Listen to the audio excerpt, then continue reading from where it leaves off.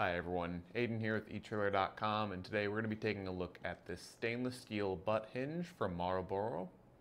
It's going to be made in the USA and be great for your commercial or residential applications for things like cabinets, doors, or various panels around a trailer or camper. Whatever you may need it for, this I think is going to do you really well. Just keep in mind that for most applications you're probably going to need more than one hinge. This one only comes in a kit of one, so just pick up however many you think you're going to need for your project.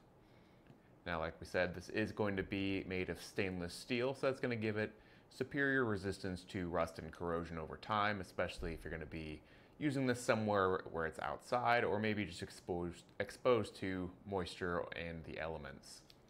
It's going to have a 2B mill finish, which gives the metal a slight shine.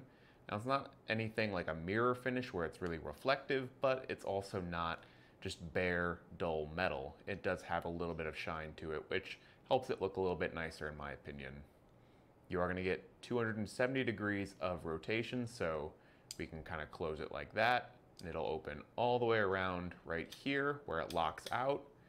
So if you have it on your door or cabinet or something, you can think that this is going to be your closed position, and then you open your door up this way.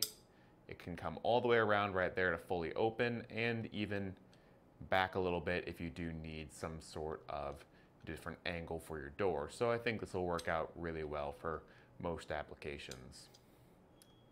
Now, it does have 4 holes on each side of the hinge here. These are going to be 1/4 inch in diameter, and they're going to be countersunk. So you're going to want to find hardware that will fit that design there, and that'll be really nice because you'll end up with a flat finish here on the top.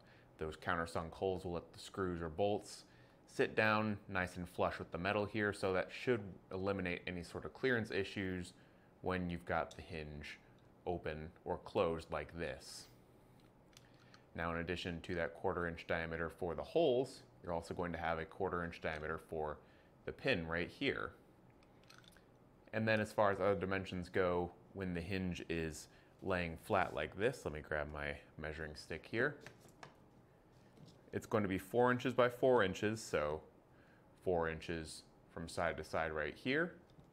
And then if I turn it to the side right here, we're going to get 4 inches from side to side right there. So that's the size you're working with when it's in its unfolded flat state here. Now, that measurement is symmetrical, so it's 2 inches from the center of the pin right here to either end. So just keep that in mind when you've got it in this position like that. Each knuckle here on the pin is going to be 1 inch wide.